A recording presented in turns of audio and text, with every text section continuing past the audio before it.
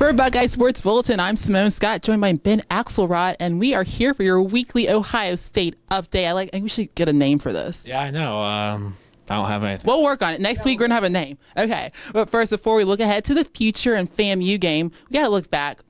Cal, big win, 52-34. All eyes were on Mr. Kenny G. Kenny Guyton out there looking good. But, you know, in the back of everyone's minds, Braxton. What's going on with Braxton? On Monday, Coach Myers said that he was probable for this game, but is that still looking like the case? Well, today on his radio show, he said that's not the case. He said it's going to be a game-time decision, just like it was last week. I think when the MCL first happened, they thought maybe it wouldn't be as serious as MCLs usually are, but they are a pretty significant injury that knocked Carlos Hyde out of 2 games last year. So I think it's just kind of a wait-and-see thing and kind of hope he heals up. And he said if they use him, it's going to be in a limited role. But I wouldn't expect to see him out there taking all the snaps for the Buckeyes this week. Luckily, they did have that game last week against Cal out in Berkeley, and I have to say, the Buckeye fans, they rolled deep. They represented out there. It looked mighty red. But what did we learn about this team from that win? Well, we learned if Braxton Miller doesn't play, they might be in good hands still. Kenny Guyton put up some big numbers, as big of numbers as Braxton put up all of last year. I mean, it was only 1 game, and Cal's not a great defense by any stretch of the imagination.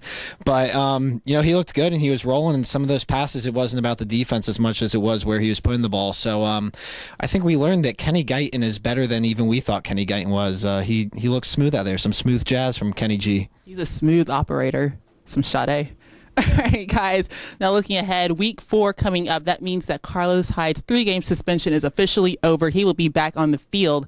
How will his presence change the look of this offense? Well, that's actually probably the biggest question heading into this week, because Urban said that the plan was for Jordan Hall to play that H-back position and play the Percy Harvin role while Carlos Hyde's playing running back. But Jordan Hall's looked so good at running back that you can't take him out of that running back role right now. He's 5th in rushing, and I think he's 2nd in touchdowns, maybe first.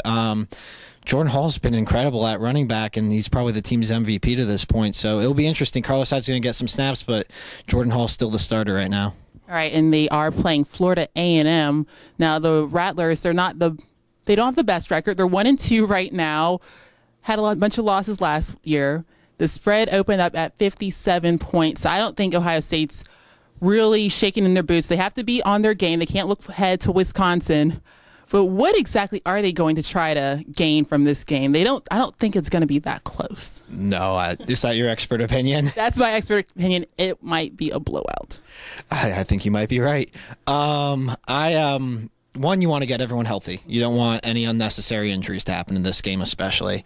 2, it's kind of a tough game because you don't have a whole lot to gain, but you have a lot you could lose even in a win. If it's closer than not 57, but, if it gets into that 3-score range, people are going to see you, What's wrong with Ohio State? Exactly, when you're winning by 28 points. But you need to look good. You need to put up some points. You need to stay healthy. And I'd say those are the most important things for Ohio State this week. All right, guys, Florida A&M game this Saturday at noon in the Horseshoe. It's supposed to be 70 degrees with possible showers, so go ahead and get some rain boots like I have on. You can't see them, but they're fabulous.